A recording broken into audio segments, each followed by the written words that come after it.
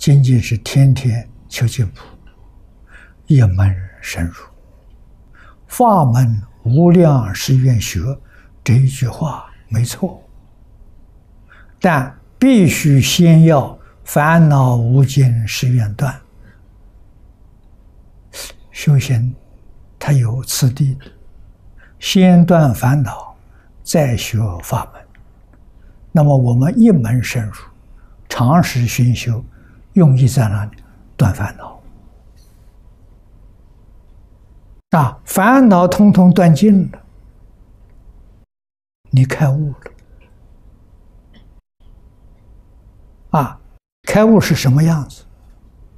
无论什么经教摆在眼前，都是其义自见。我不但能看得懂，我还看得有深度。这就叫开悟了。悟有小悟，有大悟，有彻悟，就是大彻大悟。大彻大悟，那在见性，那就是一切经教全通了。无论哪部经教你看，或者别人念经你听，没有一句不懂。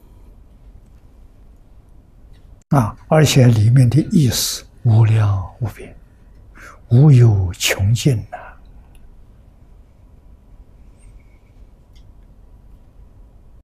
所以这个层次要知道，我们今天读经是烦恼无尽誓愿断，用这个方法来断烦恼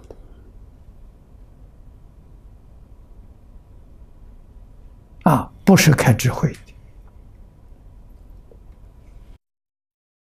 到西方极乐世界之后，我们再求智慧。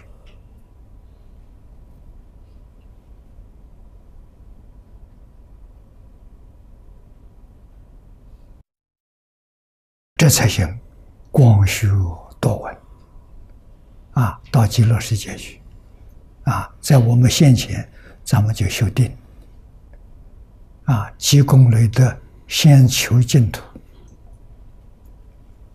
这底下说，否则所修呢，都是邪知邪见，犯而坏事。祖师说的话一点都不错，烦恼不断，要专修一门。烦恼断了，才能广学多闻。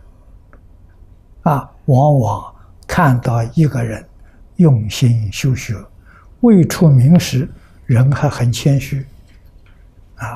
这一出名之后就功高我慢，瞧不起人。就是因为他学的东西太多了，不学多闻，学得越多，烦恼越重，到后来一事无成，反而障碍了往生。